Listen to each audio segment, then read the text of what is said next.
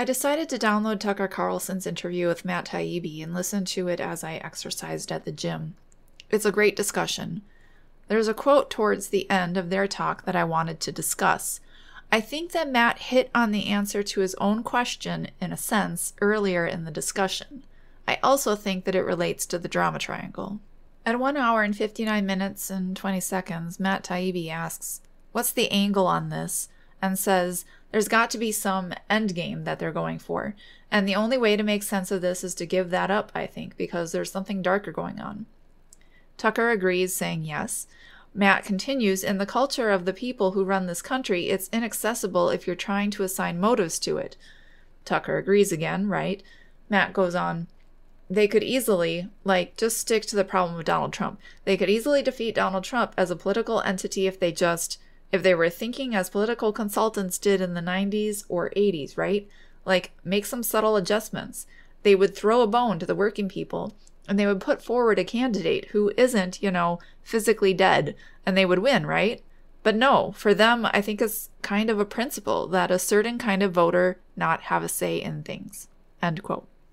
Around 49 minutes, Tucker talks about how most U.S. citizens would think that there would be different standards of dealing with our own citizens than with foreigners. This is in response to the U.S. citizens Obama killed without giving them due process. The drama triangle consists of 3 roles: victim, persecutor, and savior. If you can label someone as a persecutor in your mind, then you feel emboldened to retaliate. You feel like you can do anything to that person without it being immoral because you feel as if they deserve it. I don't know the moment it happened, but I think around that time frame there was a switch in seeing citizens as the people the government was supposed to protect, and instead seeing some U.S. citizens as enemies or quote-unquote persecutors of that government. My theory is that politicians started to view themselves as the government or law, rather than working for the people. So the president, perhaps starting with Obama, but feel free to comment with your opinions, may have started to identify as the government rather than as an elected official serving the people.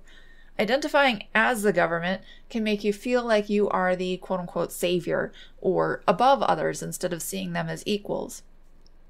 Even if we think he was working for his donors and not the United States citizens, he was still out there playing savior for someone. And if you see other U.S. citizens, even if they're actual terrorists, as quote-unquote persecutors, you can get a sense in that position that they don't deserve due process. If you can scapegoat and say that no matter if someone is a U.S. citizen, if they're involved in terror, then you can erroneously believe that they don't deserve due process. That sort of thinking can lead you to also include U.S. citizens who haven't done anything actually terroristic at all if you just label having thoughts or wrong opinions as terror. Jade Helm. Many right-wing truthers were upset about the Jade Helm exercises in 2015 and 2016, which were toward the end of Obama's last term.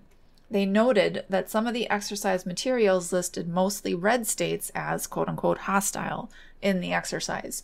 They thought the U.S. military forces were trained to fight hypothetical Republicans in their own states. They knew it was a training exercise and not an actual fight or takeover about to happen. However, they really felt this major shift into viewing U.S. citizens as enemies, and that thought scared them. Just like with every conspiracy theory, the quote-unquote fact-checkers pick the most fringe, if not made-up, beliefs to knock down using the straw man fallacy. These people who were upset had a feeling that the government now viewed them as quote-unquote enemies of that same government simply because they held different political beliefs. They felt as if the president, commander-in-chief, viewed them as terrorists for disagreeing with his policies. And yes, some were afraid they'd be thrown into FEMA camps, just as Rachel Maddow was recently concerned about. But the Republicans during Jade Helm, who were concerned, had files showing that the government was treating their mostly red states as hostile in that exercise. At least they had some sort of quote-unquote proof for their concerns. Our democracy.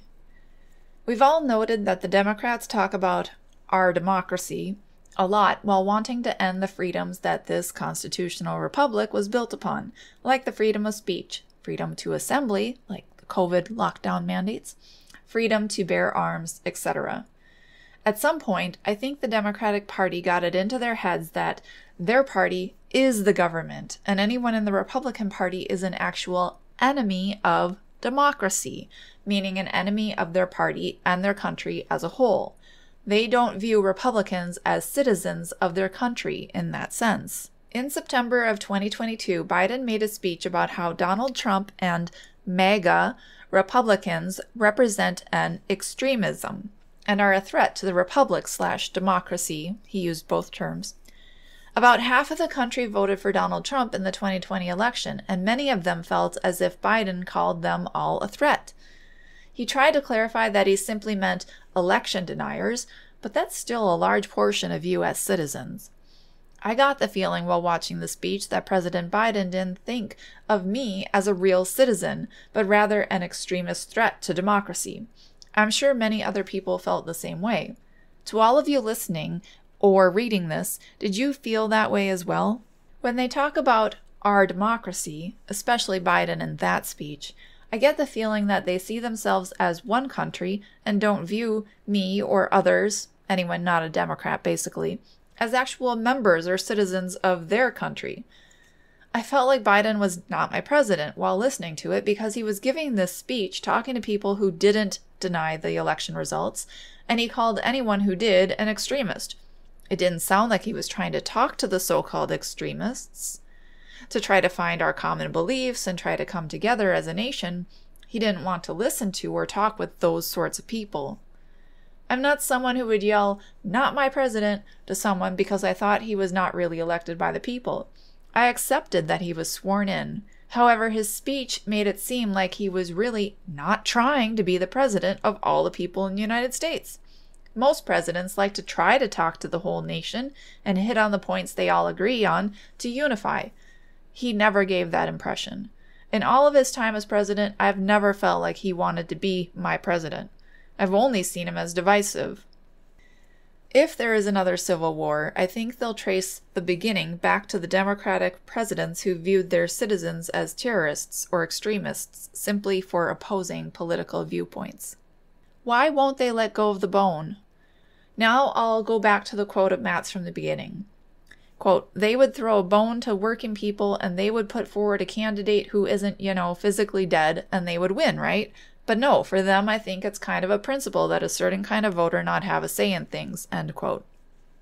Another term both Matt and Tucker use in the discussion is messianic, which of course is another way to view the savior role in the drama triangle. When the Democrats view themselves as a savior, view and characterize their political opponents as persecutors, and identify as the government, they perceive their political opponents as being able to destroy their identity with an election win.